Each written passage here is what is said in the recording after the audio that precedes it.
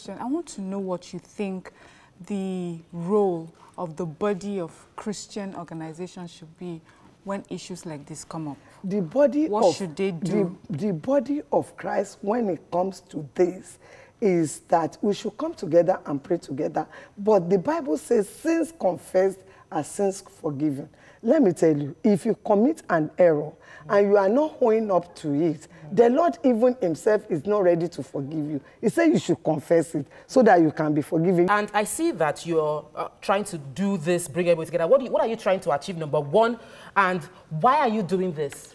First thing, to disabuse people's mind. Let me tell you why I'm doing this. A lot of people are hypocrites concerning the white government churches. They will come in the night. I know lots and lots of above average Nigerians that comes to me and they bless me crazily. They don't want their names to be mentioned openly, but you come to me in the night, I pray for you and miracles happen. And then you don't want to be my friend in open. I want to disabuse people's mind on this, that stop being an hypocrite. You will come in the night to a white government pastor, and then on Sunday you go to Redeemed Christian Church of God, and go to other Pentecostal church. You are an hypocrite and a deceiver as well. I am not saying it with every other churches, Methodist, Anglican, Redeemed, anyone, there will always be a Judas among the disciples, and there is going to be an Absalom in the family, but it does not mean you are going to castrate everybody. We're talking about what Daddy Freeze said. Daddy Freeze talked about the fact that it's an antichrist statement for anybody to say you want to kill your enemies. Do you agree with that?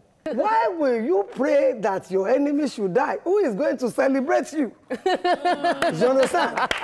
How many people do you think is against Abimbola Esther Ajayi? Plenty. I do amazing things. If you do unique things, somebody will be against you anyways. But love them. Oh, what I preach is love. Let me tell you, Christendom itself is about love. The book of John 3:16, for God so loved the world